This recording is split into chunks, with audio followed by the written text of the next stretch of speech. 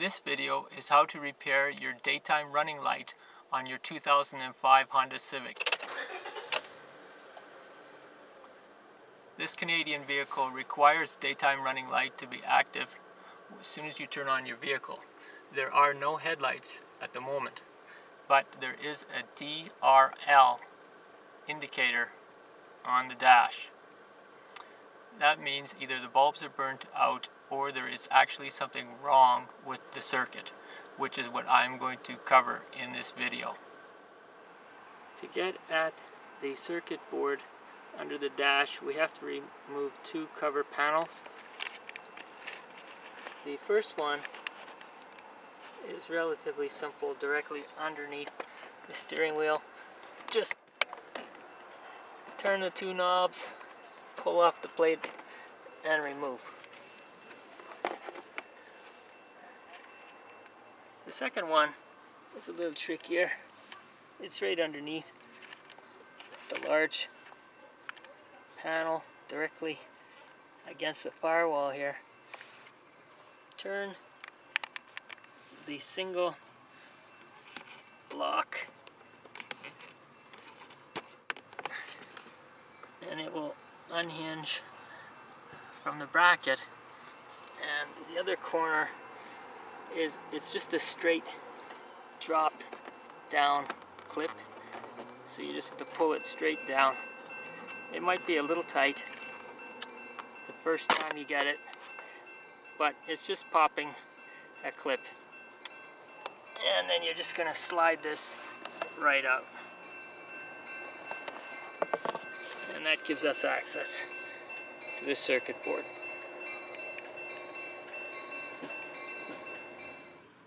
Okay, the circuit board, the relays we're after are inside that gray box. And begin by removing the wiring harness.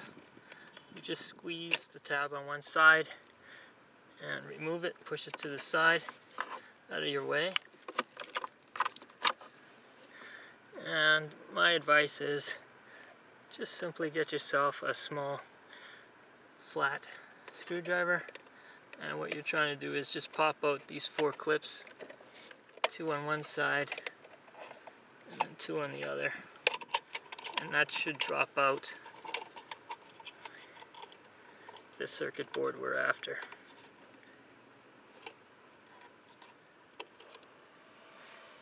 And that's the unit there. To repair the 2005 Honda Civic daytime running light circuit board, you need a few items.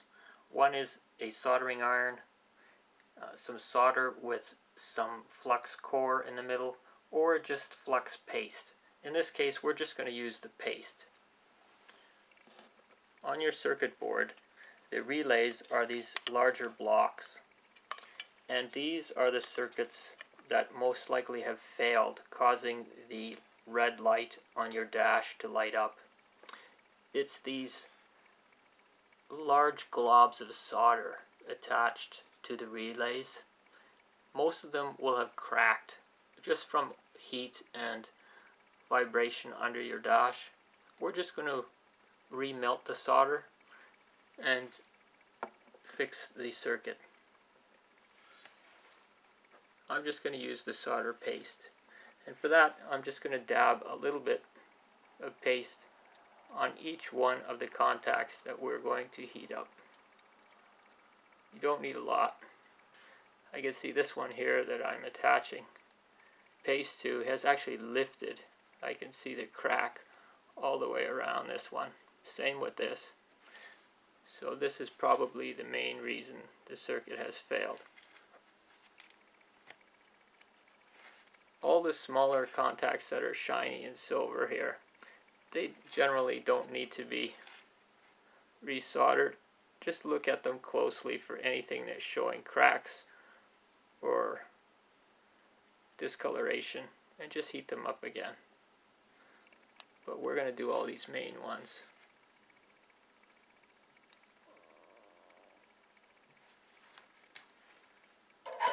Okay, with your soldering iron, again, don't use a very high wattage one. all you're going to be doing is just re-melting the solder.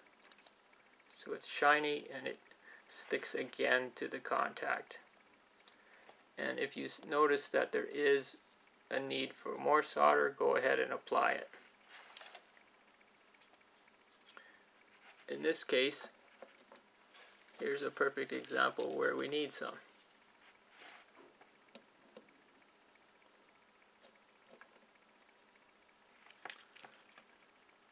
And just continue around the circuit board, reheating each contact.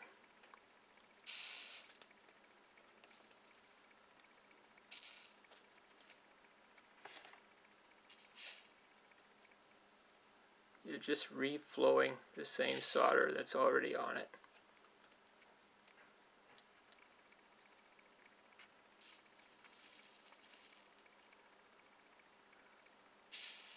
These are the two that have really lifted, and that one needs some solder.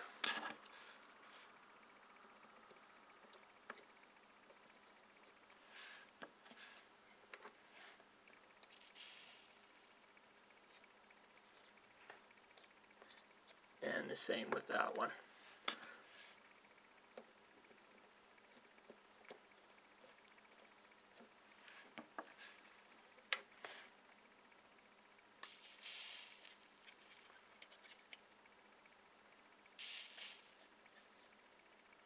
In most cases, this repair will probably last anywhere from 6 to 10 years, and it might be required again. Now just let that cool a little, and then wipe off the paste residue there, just so that it's a clean and dust-free environment, so nothing sticks to it when it's mounted back underneath the dash.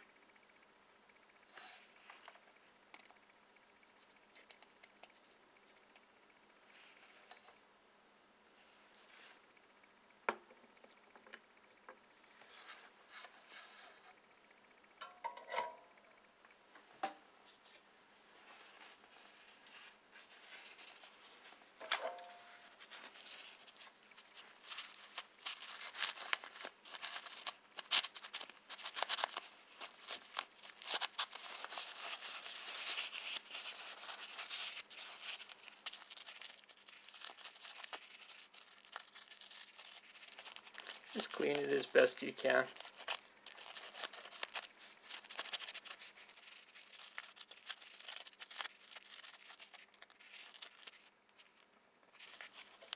So that's it. Just reinsert this back under your dash, and that should be all that's required. With your daytime running light circuit board repaired, all you need to do is reinstall it under your dash. In the holder you will see that there are slots to actually hold and align the circuit board, so you cannot put it in upside down.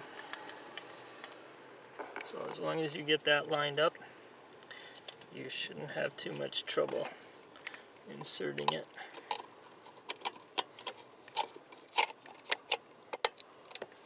And just make sure that the clips, all 4 clips, are locked in place.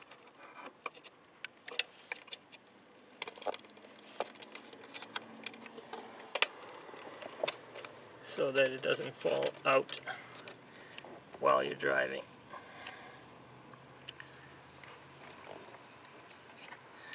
And then reattach your wires.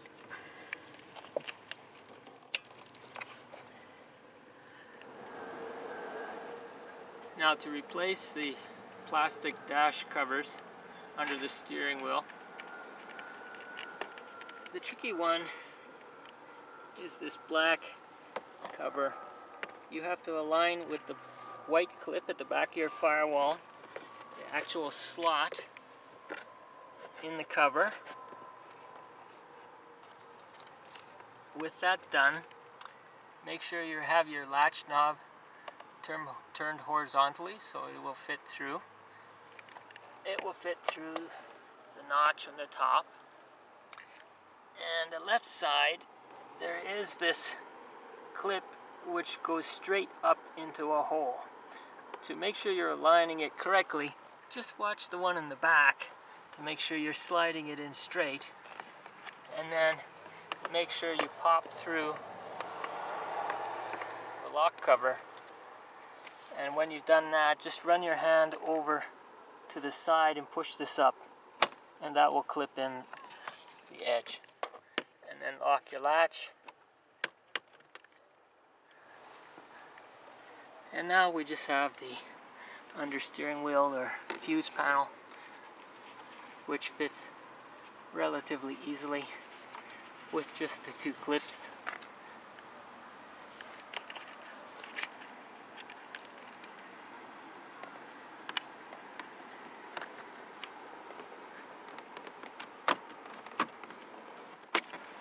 And then just lock everything back in place.